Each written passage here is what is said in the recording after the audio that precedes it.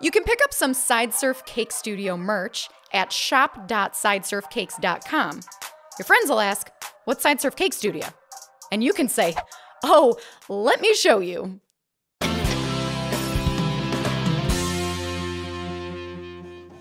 Natalie Sideserf here, Sideserf Cake Studio, and I'm going to show you how I made a cake of sidewalk chalk. Oh, I knocked those sweet tarts over. They're falling off the table now, so this is a great start. I'm shaking out the sweet tarts because they are going to play a very important role in this sidewalk chalk cake. First things first, let's sort them by color. We've got blue, purple, red, green, and yellow. I got some blue over here and then some yellow. Those aren't even green, those are red. Put them with the reds. Now yellows, greens, purple, red, all right. Now let's bag them up. Now before I smash these sweet tarts into a fine chalk-like powder, I have a decision to make. Today I am making 4 pieces of chalk, not 5. So that means one of these has to go. Eeny, meeny, miny, mo. Purple's gotta go.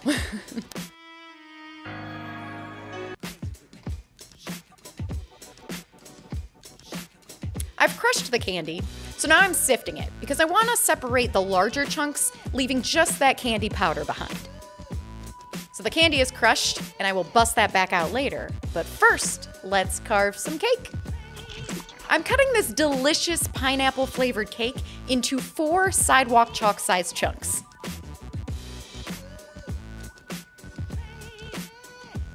Then I round off the corners of all 4 with a large serrated knife. Now I cover each tiny cake in a layer of lime buttercream. And on to rolling out the modeling chocolate.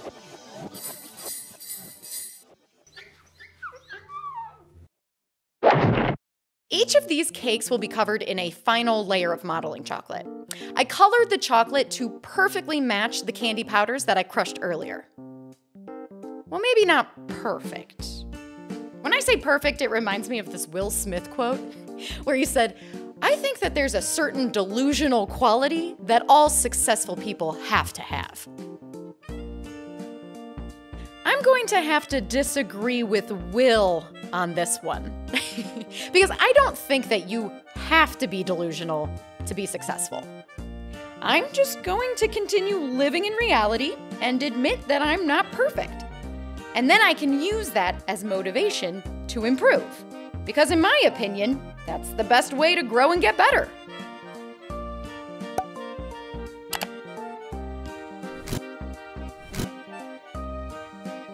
I'm adding lined texture to the end of the chalk in different directions.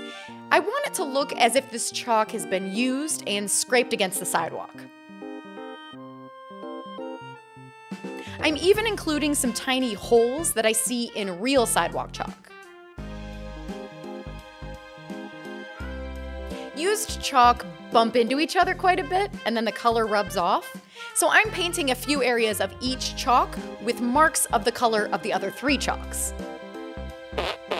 Now that the yellow chalk is finished, I'm doing the same thing with the rest of the colors, only I'm going to give them slightly different wear and tear. I actually came up with this design because of you all. Honestly, I think that my best ideas actually start with you. Your comments and your opinions and your ideas, they all help me brainstorm and come up with new cake designs.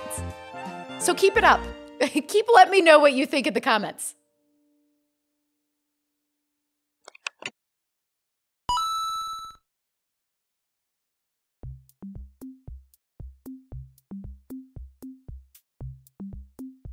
So for this cake, I was inspired by a few comments that I read on some of my cake cutting videos, where you said that you're just waiting for the day that the table is cake too. And I love that idea, so much that I drew inspiration from it. But rather than placing sidewalk chalk cakes on a cake table, I'm placing them on a cake sidewalk. Speaking of cake sidewalk, let's work on that next. Here I'm icing a sheet cake in buttercream. This sheet is about 12 inches by 12 inches. So no, I am not going to make the sidewalk portion of this cake the actual size of a sidewalk, and that's just because it's too big. I'm rolling out gray modeling chocolate, and I'm going to use this to cover the sides of the sheet cake.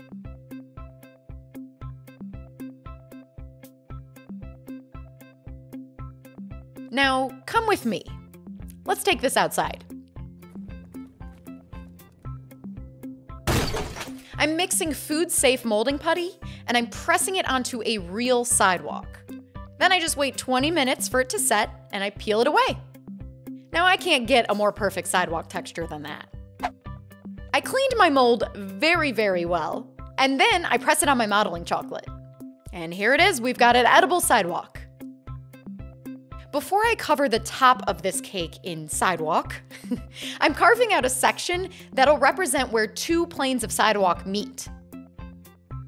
I like to think of this crease as the unofficial sidewalk chalk tray.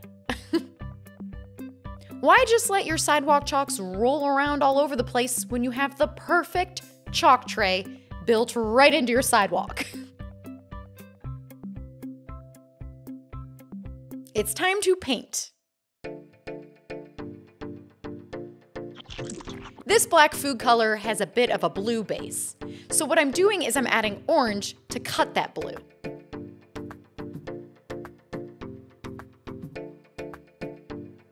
Are you ready to see something really neat? I'm taking a wet paper towel and I'm lightly brushing over the surface. So this picks up some of that food color, creating highlights. And I love this effect. Who knew a sidewalk could be so pretty? I don't know what this is, but it's kind of hot. And I finish it off with a final wash of gray. And now it's time to bust out those crushed candies from earlier. I'm using a paintbrush to shape the candy powder into letters on my edible sidewalk. But what's it gonna say? It's gonna say cake. I mean, that's what it is, so why not? I really, really like the way this is looking. I was a little nervous I wasn't gonna be able to make it look like it's actually chalk drawn on a sidewalk, but this isn't too bad.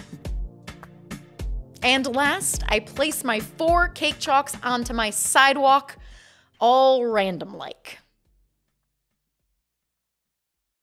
And there you have it, a sidewalk chalk cake with a cake sidewalk. I have no clue how I'm gonna cut this one, so let's just dive in.